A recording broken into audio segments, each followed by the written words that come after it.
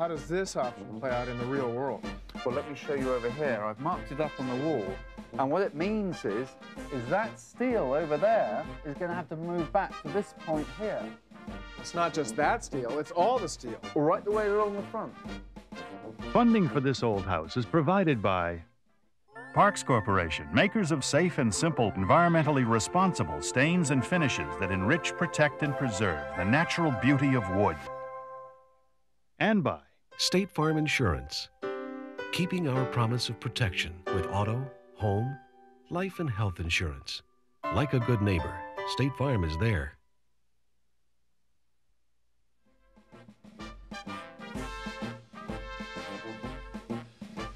Hi, I'm Steve Thomas, and welcome back to This Old House in London. And those of you who were with us last time, remember that we have a big problem on this project. The local planning authority, which controls all architectural changes to any building on this street, in fact the whole district, had issued a stop work notice, meaning that we could not proceed with the front facade until they could review our plans, which could take weeks. Now, fortunately, we got them down here last week. They looked it over, and they gave us 3 options, all of them difficult, and all of them expensive. That's the bad news. The good news is that we've got a delivery from America. David? Hi, Steve. Are these the food parcels? They are. It's the Russian beef. We've shipped them back to you. Actually, it's the latest issue of high-technology windows. Oh, right. I hope they're going to fit in aesthetically with our building. They are indeed. They are true divided lights, and we'll unpack them upstairs. But first, let's horse them off the truck. Great. We'll open up, Charlie. Let's get them down. Well, I'm impressed, Steve. Do you mean to say you had all of these shipped over by air all the way from America? You said you needed them right away. Well, that's fast. I wish everything arrived that quickly. We deliver all our building materials this way, David, don't you? Yeah. You're right, guys.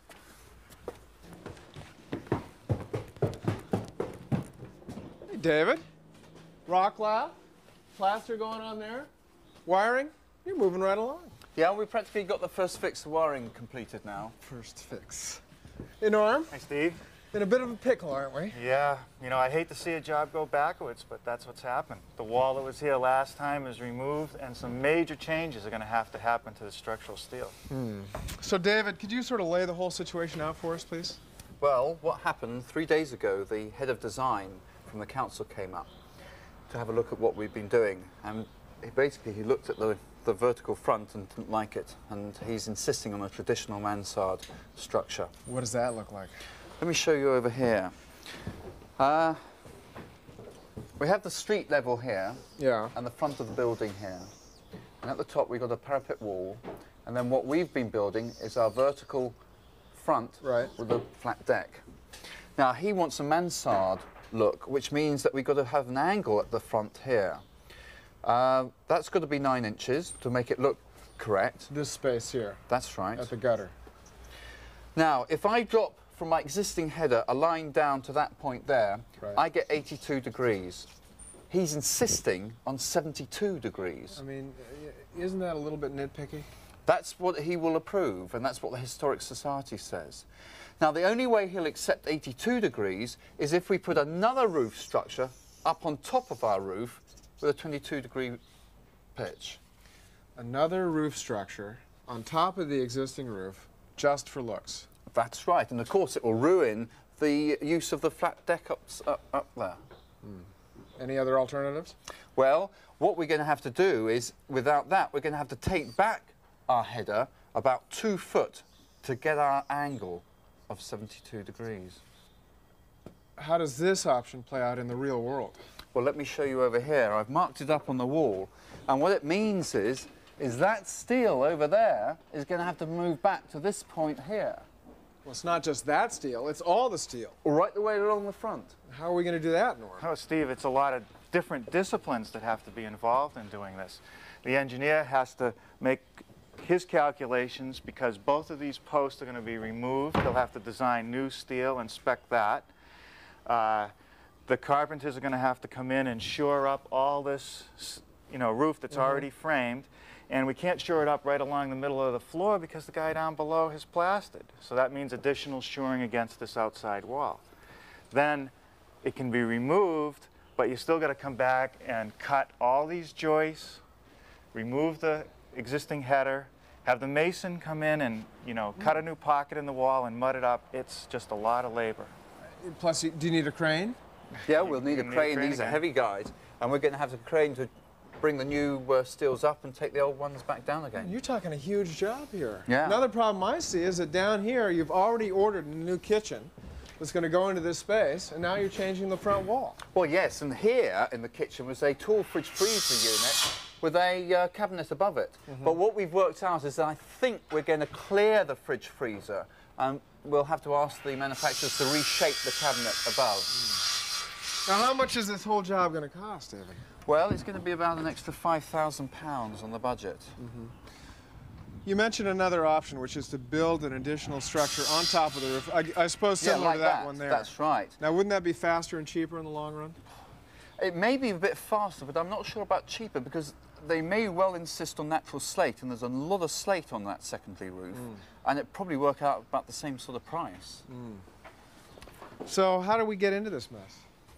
Well, we were advised originally that the design of a vertical front had a 95% chance of success. By the architect? By the architect, and that's not proved the case. In addition, we've under a lot of pressure from the homeowner to get the job done as quickly as possible. And he's paying £2,000 a month interest while he's not living here. And in addition to that, of course, he's paying rent until he moves in. Does this happen all the time, Norm? Well, Steve, you know, it's not unheard of. I mean, if you think back a couple of years ago when we were doing the barn, a concerned citizen didn't think what we were doing was proper and slowed things down. And last year, or just recently in Wayland, we had to go before the architectural people for the windows and doors we wanted to put in. We had to go to a special hearing to have the color of the house approved. And I can tell you of numerous jobs where I've had to deal with building too close to wetlands or in floodplains, and all these things take time. You know, it's weeks, months sometimes. But we've never had to tear down before. Well, this is the first time we've had to tear something out, but it happens. Not all bad news, though, is it, David? Well, no. I mean, the frustrating thing is that we're doing really well at the back of the building here. Well, it does my heart good to see some plaster going on in the master bedroom. It is good, isn't it? This is Phil, our main plasterer. Hey, Phil. And he's putting on in fact, it's 2 coats, but it goes on wet, both coats go on wet at the same time, to about an 1/8 of an inch thick. Over a plasterboard substrate. It's what we would call veneer plaster, skim coat, but yours is brown and ours is usually white. Well, it dries out to a sort of pink finish, and obviously intended to be painted after that. Well, it looks great. Won't be long, will it? Well, I hope not.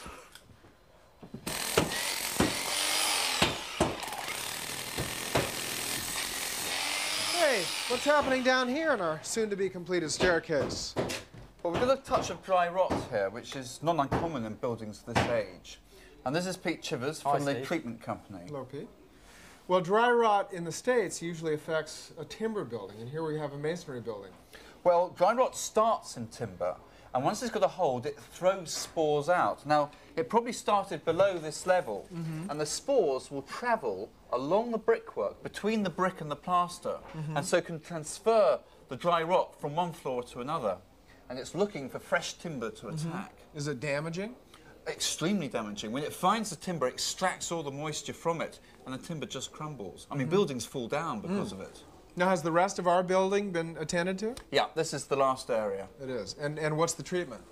Well, holes are drilled every 3 courses, and the chemical is pumped in. And that chemical provides a barrier and kills off all the dry rot. Is it costly? This area will cost you £400, but you get a 30-year guarantee. Ah, 30-year guarantee. I feel better. Thanks, Pete. Thanks, Steve. Can I buy you a tea? I hate tea.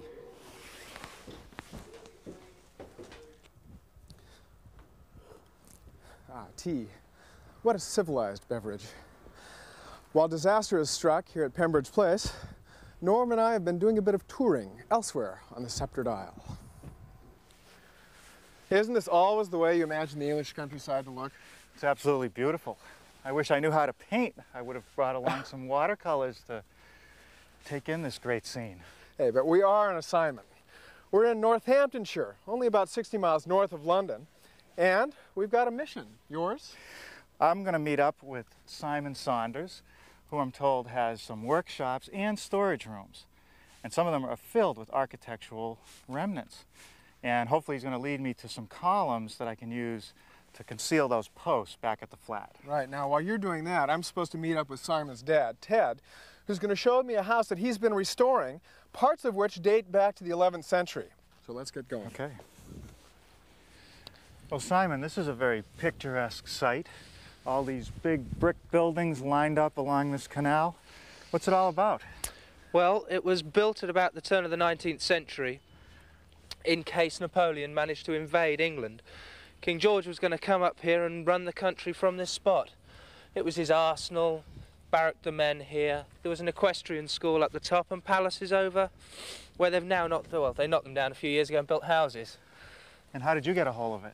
We bought it about 3 years ago. Makes a wonderful home for our showrooms and workshops. And you know why I'm here. I want to see some columns. Where are they? That's right. Come with me. I think we might have what you're looking for in here, Norm. Oh, this is great, Simon. You've got all kinds of things in here. Yeah, we have a pretty wide stock, actually. Sort of carry everything. Wow, what's this, a set of old doors? Yeah, they came out of a castle in Spain, those ones. A castle? Yeah, yeah. What about these, Norm? These any good for you? These came out of a manor house they pulled down a village near here called Snorscombe. Snorscombe? Yeah, it's one of those funny English names. Well, they have possibilities. But what about this old piece? Well, it's not strictly old, Norm. These are the sort of things that we actually make. We use old components. This is an old door that we've cut down and made fit, made work. Really? The bottom down here's a chair rail. We've turned that upside down, put it on there. Makes a great plinth. You're kidding. So this is architectural millwork made into a piece that looks like an antique. That's what we do, Norm. Really? Well, you know, I could see this in a bank in Texas or maybe a hotel lobby in California. Yeah. Come through. I've got a lot more through here. Simon, where do you get all this stuff? We buy it all over the place, all over the country, Europe. How about this? This, for example, came out of Scotland. These columns, do you? Really? Wow, they're wonderful. I wish I could use them, but I think I'd have to modify the whole flat. Now, what's this? It looks like you've got a room within a room. I mean, back here it looks like a set, scenery. But these are real wood panels? Yeah, it came out of a chateau in France. They just keep pulling them down, we keep buying them up. Wow. Another piece made from salvage? Yep. Shutters as doors, architrave as cornice. Oh, but surely this is an antique. No, Norm, never existed. We've put it together, bits and pieces again. Really? And you do all the finish in gold leaf right here? Yeah, that's all in the workshops. It's wonderful. Well, now, Simon, this table, I can imagine many a monk dining at. It must be old. Well, Norm, the floorboards that we made the top from are old. This is made from floorboards. Sure is. Is nothing sacred? Nothing. Now, what's the story with this room that you've set up? Well, we bought this in the flea market in Paris as a pile of wood. We were just going to use it for bits and pieces for the furniture. Sorted it out. It's a room. We thought we'd sell it as it is. It's great. Hey, Norm, how about these columns? Any good? Yeah, you know, this is getting a little bit closer to what I could use. Well, before you actually make your mind up, I got another pair upstairs. I think you should take a look at those. Okay. Well, Simon, I can imagine that right about now, my wife, needless to say, our viewers are going to be asking, are any of these pieces that you make available in the United States? Yeah, actually about 85% of our sales are to America. Really? Can anyone buy them? We sell only to the trade. We don't deal direct to the public, but we're pretty well represented right across the country. So if I want one of these pieces, I just see my local antique dealer? Yeah, that's about it. Right. Well, what's this? This is terrific. Well, these are really the sort of thing that we made our name for. A bookcase put together, again out of reclaimed pieces, but very practical. Middle take a television, designed specifically for that. And if you need to get it upstairs or you're in an apartment building or something, breaks down into 6 pieces, piece of cake to move. Wow, that's great. Oh, now are these the columns you wanted me to see? Yeah, these are they. We did these in our workshop. You made these in your workshop? Yep. Can I see the shop? Yeah, sure. Well, Norm, this is like our spare parts department. We the stuff comes in, it's stripped, then we rack it here, all ready for use. Easy access, you can grab it all out the racks dead easy. Bits of pilaster, skirting board that'll end up as a plinth, bit of carved architrave there, that was an old door surround. So you take a shopping cart in the list and just cruise down the aisle and pull it all out. Exactly, exactly. Wow, look at this, all the hand-carved pieces. Yeah, all this stuff really is like the icing on the cake. It's what makes the furniture really special. Right, Norm, this is one of 4 workshops we have here. And Martin here is putting together a cornice, so you can see exactly how we use all these bits of wood that you see around. We start off, these are bits of old architrave and door and chair rail, and we just trim them, tilt them slightly, and then we put this backing in because that gives you a straight flat edge, easier to cut the mitres on the saw. Finally, a capping on the top. There's your cornice. Boy, could have fooled me. Looks good. Great, yeah. The next stage from there, that's put onto here, and when it's all trimmed out, blocked out properly, you've got this, which is ready for finishing. Can I see how you put the finish on? Sure, follow me. Well, Norm, this is the finishing shop. The stuff comes in here from the carpenters. It's sanded, steel-walled, stained, and finally, it gets a couple of coats of wax. And a lot of hand rubbing. That's right. It's the only way to really get the finish. You do it right, it turns out like this. Well, it's beautiful, and I've got to give you a lot of credit because it's amazing how you've taken all this old architectural millwork that we've been throwing away for years and make these wonderful pieces. But where do you get all the ideas? Well, Norm, some of it's custom built. Some of it we just adapt from designs from the past. And some of it, like this piece here, this is a faithful reproduction of an original Delft rack that is in my parents' home. Really? That's where we sent Steve, so he gets to see the original. Exactly. Well, Ted, the place is absolutely fabulous. I'm glad you like it, because it's slightly different today than when we bought it. It'd been used as a sawmill, and all the debris had been thrown out in the garden. There was no garden here at all. It was full of metal and saw blades, lorry bodies, tyres, just dreadful. Well, you'd never know it looking at the place now. It looks like it's been built in several sections, really. The one on the right seems to be newer than the bit on the left. Well, that's very observant of you. It's actually a complete development of an English country house with a wing for every century since 1450. 1450, huh? So this wing here is the Victorian wing, which was built in 1860 by Salvin, who also was involved in the building of Buckingham Palace. And now this is the medieval wing, which is 1450. And this particular piece, the condition was reasonable, but the bit we're approaching now was unbelievable. We had trees that were 30 foot high growing from inside the house. They followed the light through the windows, which had no glass in. No kidding. And these actually were the early parts of the house, and the early kitchens are here. So perhaps if we go through now, I can show you the kitchen, which we've now converted.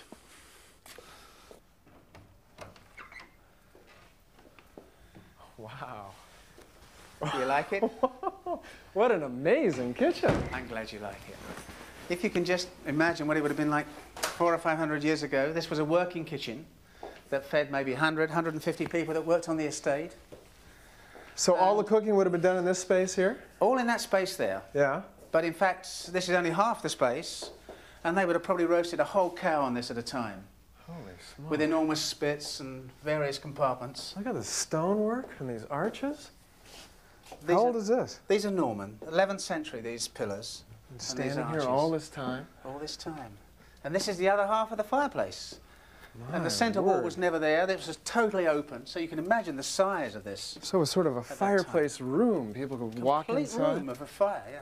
What an amazing place. Now, what was the condition of this room when you started? Well, this room was much the same as most things. The ceilings were washed through because it was exposed to the elements.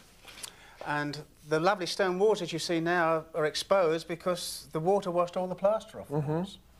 And the timber work? And the timber work was painted, and we had to have this sandblasted. In fact, all the timber throughout the house that you see, these beams as well, have all been sandblasted. Well, the house itself is an eyeful, but the furnishings, I would say I'm jealous. I covet them. They are really wonderful. What's this combination here? This is one of my favourite pieces. We rescued it from the worm, only just, and it's about 1850. How about this one here? Base. And this one's about 1820, a little Delft rack that was actually made just to display plates. Wonderful collection. Well, we managed to keep a few things anyway. Yeah. We don't sell everything. Wow. The dining room, huh? Incredible. 20 of your most intimate friends can sit here, dine, and gaze out over this incredible landscape. And the ceilings, what are they, cast plaster? No, well, most of it's handmade plaster. Yeah. That we only had 15% left after the rain had finished with it. And, but there was enough of the pattern that we could copy it. Wow. And it goes on in here. And the same in this room. This is the same story. You know, the scale is just unbelievable. I mean, what would these rooms have been used for? These were the ballrooms in the Victorian times. So they were always very grand rooms. This piece? And this is one of our creations again, made from old components. Now, surely these must have been the most majestic rooms of the house. I think if you have time, maybe there's one more room we should look at. Right, Steve, this is the room I really wanted you to see. We call it the Hall. The hall? We're not quite sure what Henry VIII called it. Henry VIII? This was built for the visit of Henry VIII to the house with his entourage in 1537. How long did he stay? Oh, 6 months or whenever the food ran out, whatever there was sooner. But the roof, I mean, you see stuff like that in cathedrals, but not in private homes. Well, this again was lost. The sawing machines that were in this hall when it was a sawmill shook the roof loose. They chainsawed it off, threw it down by the lake, and one of the mounds that we discovered when we were doing the garden was this roof. And as you can see from the fragments, we managed to salvage a few fragments that gave us the patterns to copy the roof. Amazing. What about this bay here, this nave? Yes, that's a wonderfully untouched ceiling with the Tudor Rose of England. So that's original? That's original. We didn't have to even touch that apart from painting. Well, that was lucky. And the stained glass? And the stained glass is a copy of the original, which is in the Burrell collection in Glasgow. And the curator from the Burrell collection supplied us with all the working drawings for us to reconstruct that glass with old components. It looks original. I mean, I don't think that you That's could what tell. they say. They say that it's so well done that unless you knew about stained glass, you wouldn't know that that was reproduction. Well, I got to tell you, Ted, this is an astonishing place, and I suspect you have spent a lot of time and a considerable fortune in restoring it, but it is one of the great national treasures of England, and I just want to thank you for showing us around. Well, it's been fun, and it's been fun doing the house, and we're pleased to show it to you. Thank you for coming. Thanks. You're welcome. Well, Norm, after all of that, you never did tell me if you found a column to help hide this poster. Well, actually, I found a couple that might work, and I took some photos, and when they get developed, we'll show them to Carla and Jeremy and let them decide. Sounds good. Boy, the new tools just keep on coming, don't they? Oh, that's right. Here's one of them. You've seen a nail gun like this before. I have. It doesn't require any air. Right.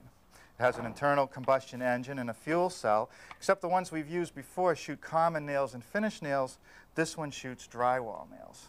Boy, the drywall hangers must love that. I think they're gonna. The nails just load in like a regular nail gun. Make sure the spring is against it, and we'll give it a try. Just turn on the fan, put it in position. Boy, that is great. Can I give it a shot? Sure. Well, it's not light, I can tell you that, but hey, terrific. All right. Very nice. Well, I got another one I want to show you. This, I'm told, is the only one existing in Great Britain at the moment. Feel it. Boy, this weighs nothing. Super light. And this is also a drywall nailer. And this one shoots a clip of nails like this. And you see they have a little concave head, and that will hold the mud a lot better than a flathead nail. You know where I've seen this before? Over in Japan, in the modular housing factory, they were using the same tool. Remember I brought you a couple of nails? That's right, you did, and they had this concave head. Well, let's see this one work. Right, now this one's does run on the air. That is slick. Let me give it a shot. You figure a nail holds just as well as a screw? Oh, Steve, long before there were drywall screws, all of this was installed with nails. And with the ribs on the nail, there's no problem. Okay, looks like Finn's got a new tool too. He does. Hey Finn. Hi, how are you? New tool? Yes. What's this all about? This is a multi-purpose saw. I'll show you how it works. Let me just unplug this first. As you saw, it did the conventional chop. Yeah. Straight 90 down. degrees. Okay. We can also cut just flat angle. All right. So it does miters. Yeah, I'll just set that also. And we can also do bevels too? Bevels as well at the Does same time. And the compound. So what's the big deal? I mean, that's pretty standard. Well, that's one position. We just set this down like so. Clip that in there. And then, hey presto. Hey, look at that. It's a table saw. You like it?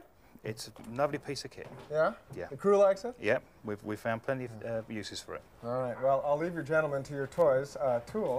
Let me check in with Carla, who's just come onto the site. Try to cheer her up a little bit. Okay. Cheers. Well, Carla, with all the changes, do you still think you'll have a kitchen that's big enough for you? Well, we're both big people, but we really don't have much choice, Steve. You don't, that's true. Where's your husband? I've always had to take a second job to pay for all this. Come on. No, actually, he's under the weather, British flu. Yeah. Well, look, I'm interested in how you selected among the three options that you had. Well, it wasn't easy, but the first option we quickly discarded because that meant bringing it back to as it was when we started, and we would have lost far too much space. The second one, we would have lost the roof deck. Right, because they have to build that false roof. That's right, and as you know, every square foot in London is expensive, so to protect our investment, we want to keep that.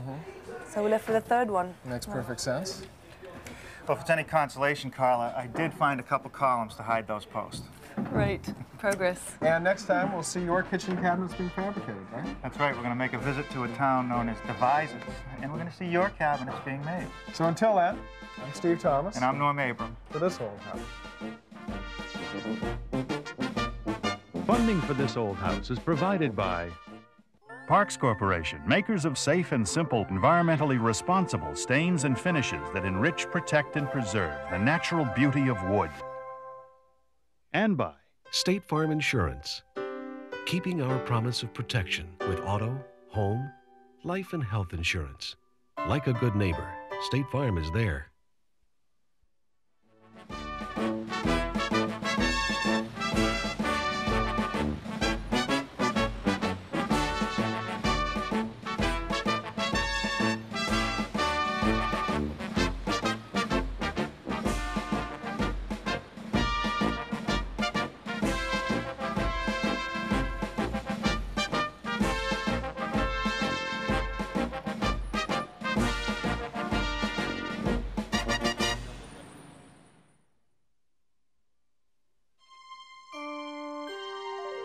This is PBS. Steve Thomas's book, This Old House Kitchens, can be ordered by calling 1-800-441-3000. Fully illustrated with photos and drawings, this softcover reference presents every aspect of kitchen design and construction. The price is $24.95 plus handling. Please have your credit card ready. The book is also available in bookstores and libraries nationwide.